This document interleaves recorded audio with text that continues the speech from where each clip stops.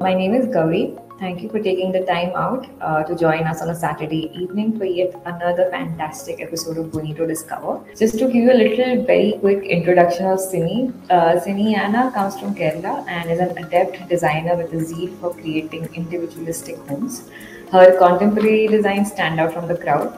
After being inspired by the aesthetics of her family home in Kerala, she started making houses into homes for people and bringing joy to their lives. We'll be discussing about a few different aspects of kitchen in terms of layouting, in terms of, budget-wise, in terms of colors, in terms of accessories, in terms of appliances. It is a pretty small kitchen that you see in the first image, right?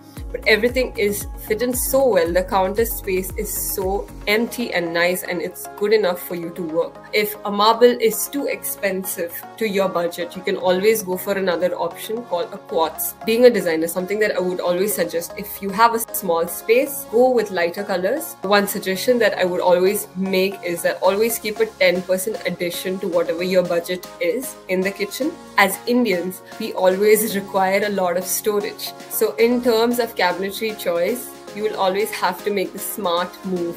And next we'll be talking about the kitchen layouts. The work triangle in a kitchen is a common topic right now.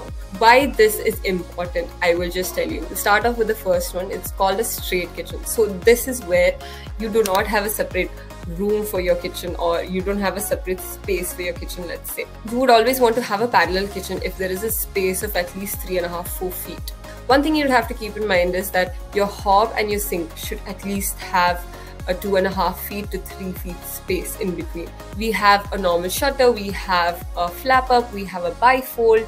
So everything has a different visual convenience for you. First kitchen trend that I'll be getting into is using your countertop and backsplash as one stone. Islands are a trending topic in the market for years now. You always can have an island with an extension of a dining table.